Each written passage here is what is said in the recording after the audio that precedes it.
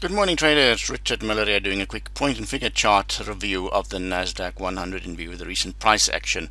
We'll just start with the candlestick chart here. We can see the Nasdaq broke a critical trend line here.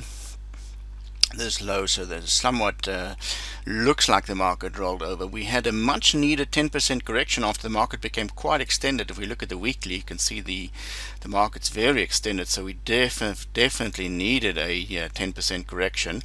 Now we've had 4 down weeks. Will be interesting to see if we get the rebound in the 5th week. We're very close to these old highs, which could act as support levels in the current downtrend, but a much needed 10% plus correction. Let's go back to the daily. Now interestingly enough, we see this day, that's a very encouraging candle there, that on the 5th we had the low of 12,208. Now if we go look at the point and figure chart, I've got the 100 by 3 point and figure chart, which means a reversal of 300 points up or down will cause a box to change from an X to an O.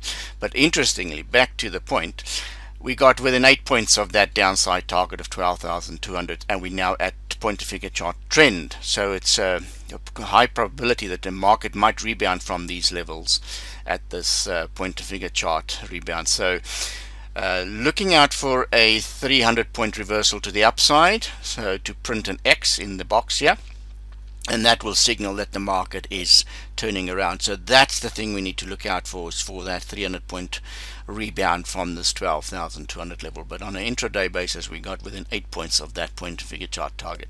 If support fails here, then we have another nasty target, 11,100, but we need to get through this whole cluster of support, all these support lines to the downside. So we are close to key support zone on the Nasdaq in terms of a point and figure. The trend is still up long-term wise, but there is still some downside risk in this market. But looking out for a rebound, because we've met this downside target and we are fighting for support in and around the point and figure chart trend. So it will be critical to see if we're going to get that move.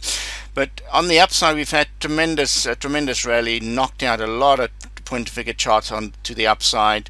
The last few were very far apart, so the market was due for a bit of a pullback or correction. And we've got our 12,200 target when the market sliced through 13,000. That activated this target, and we're now close to that level, looking for a 300 point rebound from this point and figure chart trend support. So a critical day ahead, or a critical week ahead for the Nasdaq to rebound from point and figure chart trend after hitting the 12,200 targets within an 8 point range. Until next time, happy point and figure chart trading.